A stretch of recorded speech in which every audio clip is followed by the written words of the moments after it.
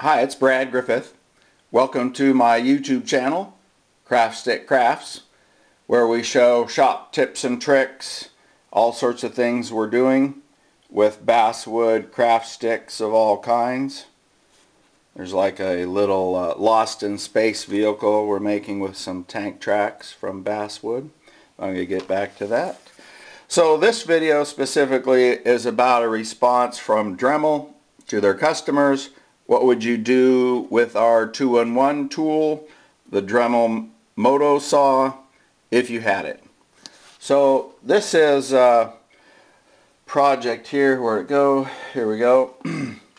I'm going to be volunteering at the Port Townsend Woodenboat Festival in their kids booth to inspire young minds to become shipwrights and other trades in the shipbuilding industry.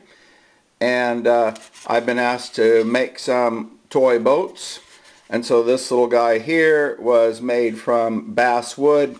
We bent around something and then filled in the deck, but we're supersizing that project to a yacht.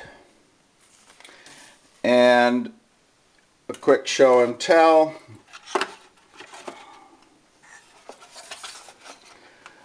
We bent,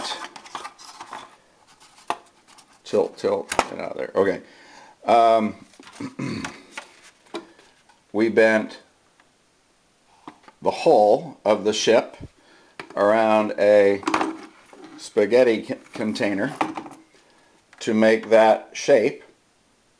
Dried it, and then we bent the ribs of the ship around the ship shape so that we knew everything fit.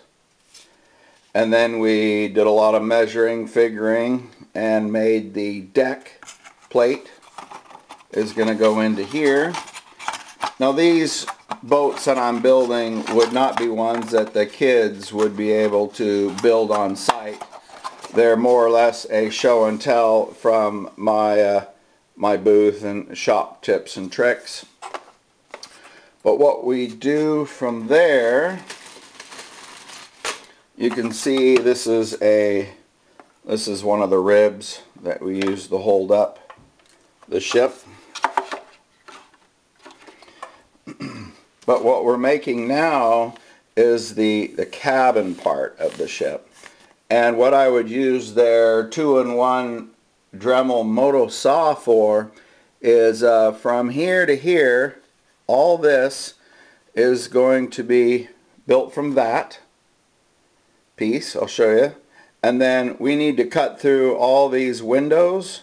There's a little doorway, and make that shape with their 2-in-1 tool.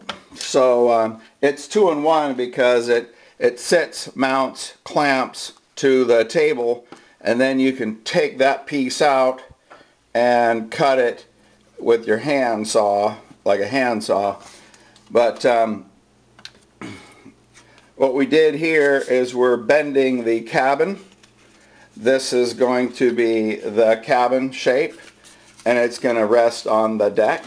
It's a little hard to see now with all the clamps, but we made a form just out of 2x4s and some paint sticks, and we bent it around, actually we bent it around a Elmer's glue container, little plug for Elmer's, to get this shape here.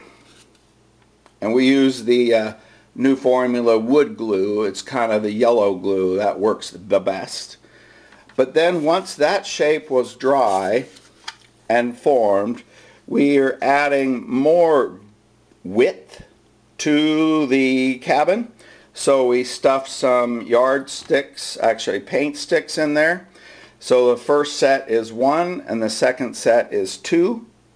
And once we get that pushed out, that'll make the cabin bigger, but it won't make it bigger unless you wet the wood again and let it dry. So I'll give you a little show on that.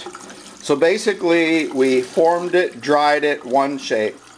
Then we formed it and we're going to wet it and let it dry another shape so that the cabin part will be wider at the back, at the stern of the ship. I don't know if you can see. There you go. This is one.